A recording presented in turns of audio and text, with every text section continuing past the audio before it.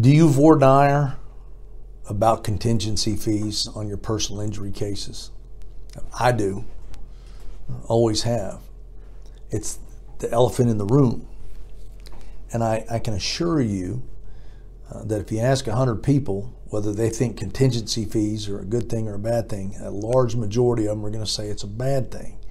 I think a very high majority are going to say they're a bad thing. If you have a jury panel and you ask that question, how many of you think contingency fees are a bad thing? And they raise their hand. And then you ask the question, can anybody, any of you think of a reason why contingency fees might not be a bad thing? And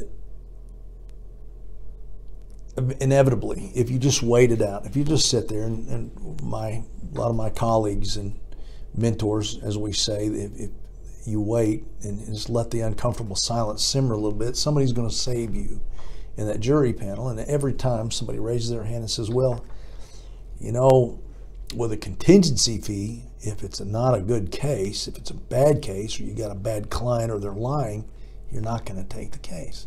So I always thank that person. And I let them know that one of the parts of this process is that, you know, you've seen the commercials. I voir dire about lawyer commercials too, and I'll talk about that in another video. But I'll let them know, because they know already, they've seen it on TV, that one of the horrible parts about this process, in addition to asking for money for things that money may not necessarily fix, is that I make my living skimming off the top of people's justice and skimming off the top of their misery.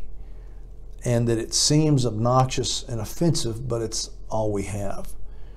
And I talk to them about it up front. I want to see what their feelings are about this process, because they've all seen the ads, just like they've seen the Mayhem commercials and the other insurance commercials that try to make it look like just stuff happens.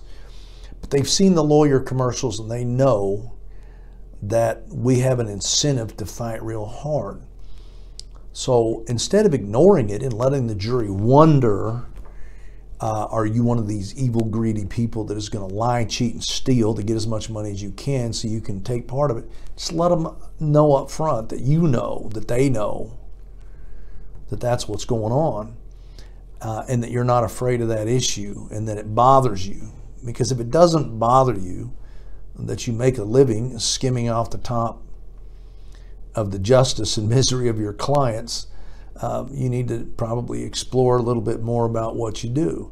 It's an ugly process. It's an ugly thing sometimes that we have to do, and we have to watch our clients never get complete justice. That's one of the hardest parts about our job, is our clients getting nothing at all when they deserve a lot. And even when they get a lot, it's never enough. It's never full justice. I can't think of a time I ever got a jury verdict that I thought was completely fair.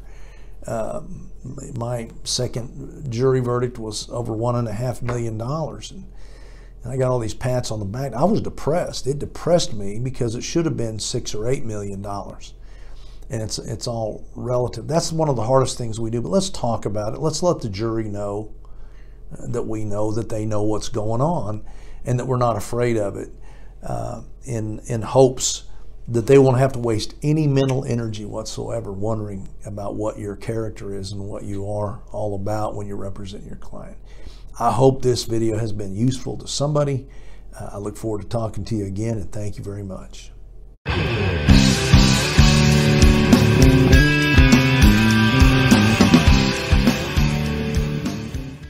The only way to really learn how to put on a jury trial is to simply try a jury trial.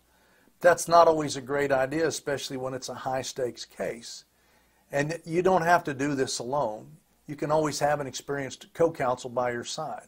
I'm former Judge Ken Adair, and I provide first chair and co-counsel services because now that I'm retired from the bench, getting justice through aggressive and competent jury trial practice is all I want to do. Learn more at Trial.Win.